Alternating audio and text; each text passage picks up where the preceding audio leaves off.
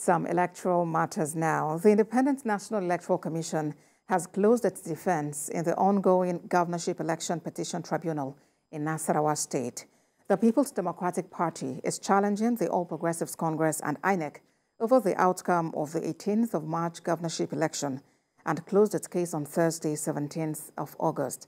While closing his case, Counsel to INEC Ishaka Dikko tendered 9 documents before the tribunal and declined calling any witnesses. But counsel to the petitioners rejected the document and will advance their reasons that the documents are inadmissible at adoption of written addresses.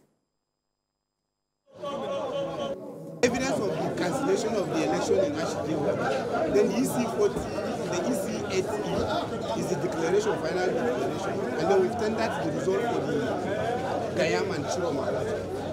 And like you see, we closed our case because we have evaluated and we took a very good decision not to call witness because law is not the way it is seen by you.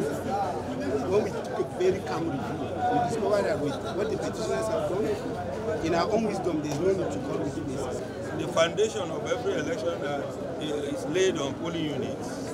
So you cannot build an upstairs without a foundation. So our case is simply that add on the result from polling unit we won. And so we tender all the results from polling units. And I'm happy they didn't produce any other polling unit results.